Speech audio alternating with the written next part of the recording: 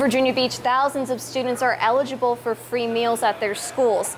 But for some of them, there's more to worry about than missing the school bus or even failing that test. It's if they're going to eat that day.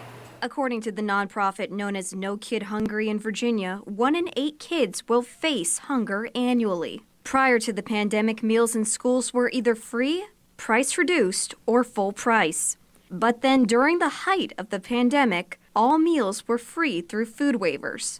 Since that's changed, schools like Lansdowne High School say they've had to go back to traditional operations through the National School Lunch Program, meaning that if a student is not signed up to receive free or reduced lunch, they have to pay, and some families can't afford that. What we have done is we have advocated on behalf of the households to VDOE, and we were able to apply and receive 27 approved schools as part of our community eligibility provision program, where at those schools all the kids that go, regardless of their parents' eligibility, they will eat for free.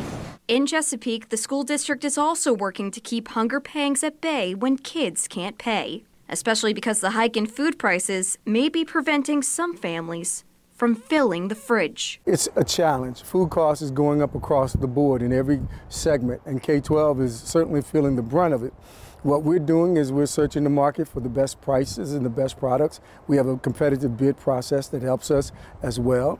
And we're trying to make sure that students get product that they enjoy and like. For families who think they might be eligible for those free meals, we have those details on our website on WTKR.com.